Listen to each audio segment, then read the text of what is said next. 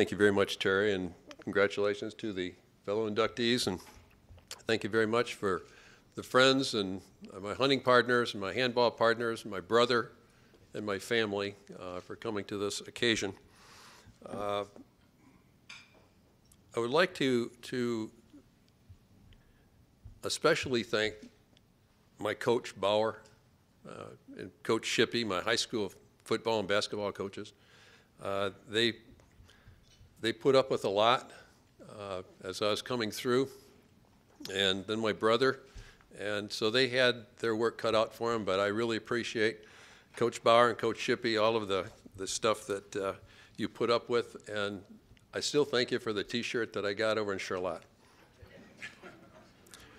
I'd like to thank Dr. Jarrett and Dr. Fierig, because those two guys helped me through school tremendously, fixing up my back and my shoulder and my knee and my ribs.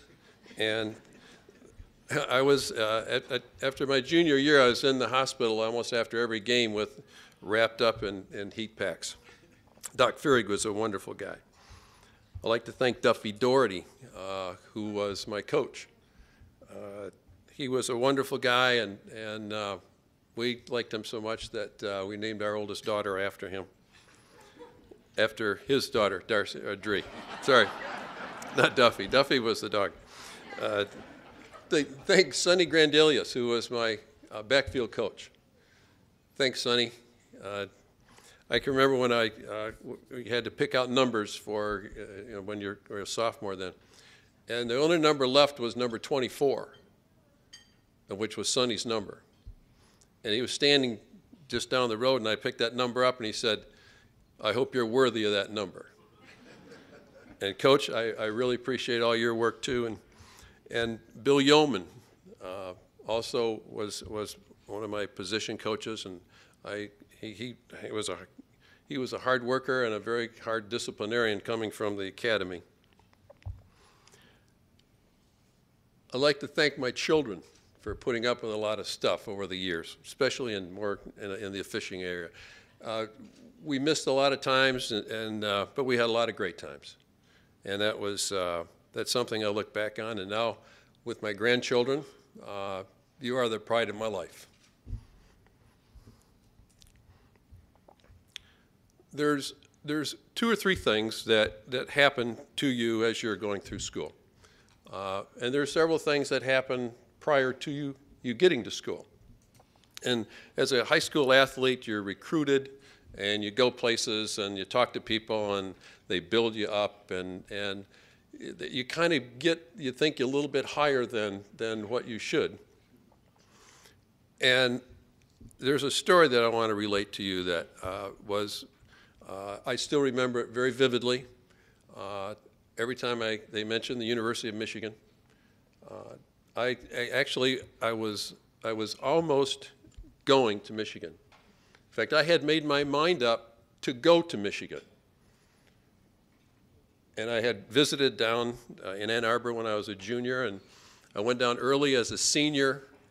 And then the last game of the year, at that time they invited 12 of us back. That was kind of like their star group to become Wolverines. Michigan was playing Ohio State. And there was a fella that was playing at Ohio State named Hopalong Cassidy, among some other great players. And there was a chap at Michigan named Ron Kramer, among a lot of other great players. And as the game progressed, the 12 of us were sitting behind the Michigan bench. And as the game progressed, Michigan would score, Ohio State would score, Michigan would score, Ohio State would score. And it was in the middle of the 4th quarter. Ohio State was ahead by about 6 points. And Michigan punted the ball. A guy named Lou Baldacci was the kicker.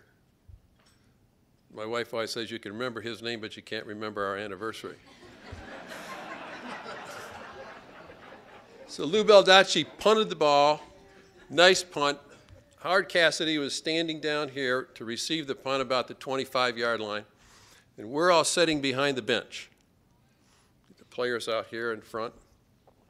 Cassidy caught the ball, and I saw Ron Kramer coming down. Kramer was the All-American, and he was about 240 pounds. Cassidy was about 185 pounds. And Kramer was bearing down on him as the ball is coming down to him, didn't give a fair catch signal, and as he caught the ball, Kramer was he was 2 steps away, and to this day, I remember it so well. Cassidy made a little step to the left. Kramer took the fake, stuck his arm out, and Cassidy came back to the right. Now, as he come back, he picked up a great block here, and he made the turn. Now he's coming right up. I can see him. He's coming up to the 35, the 40. He gets right in front of the bench. And all of a sudden, I found myself standing up going, "Go, Hoppy, go!"